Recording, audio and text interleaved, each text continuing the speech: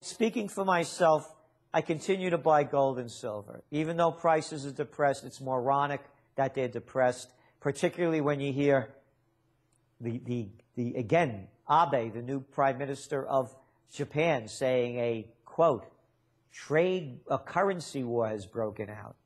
3 weeks earlier, the departing chief of the Bank of England, Mervyn King, in New York, a currency war has broken out.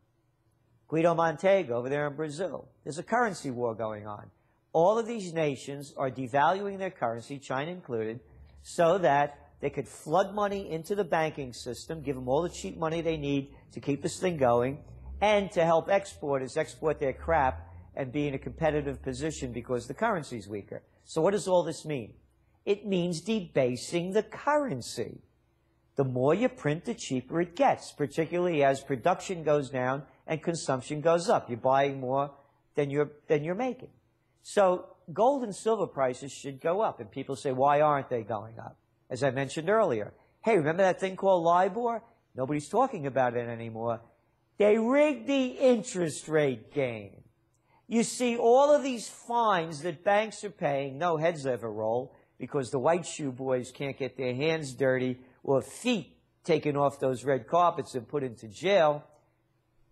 Look what they've done. They've been rigging the game. They rigged the LIBOR game. They rigged the entire derivatives market. They suckered people into buying worthless securities.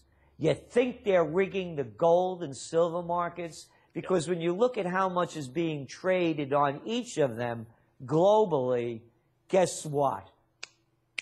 The central banks, in collusion with their other bankster buddies, they could rig the game very easily. But for me, I'm in it long term.